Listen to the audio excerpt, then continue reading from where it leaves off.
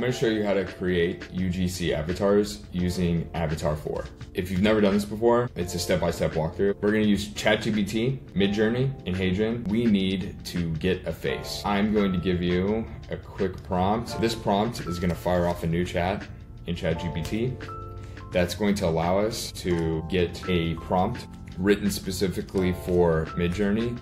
So I screen grabbed that video shot that was in here earlier, and I'm just gonna put that into this chat. Now I'm gonna use this, I'm gonna copy this, and go into Midjourney, to paste. I've landed on this face for our UGC ad. Next thing I wanna do is create a voice. So in HeyGen, you can generate your voice for your avatar. So let's go back to ChatGPT. And what we're doing is we're creating a chat that is going to describe a voice for this avatar that we can use in HeyGen. I'm gonna copy this image.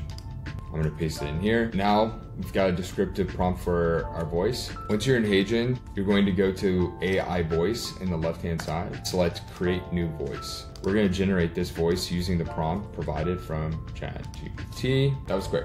We're gonna go with this one. We have our avatar, we have our voice.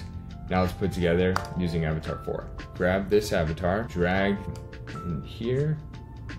Let's go vertical. I need to select my voice. I'm going to select the one that we just created, this fun script.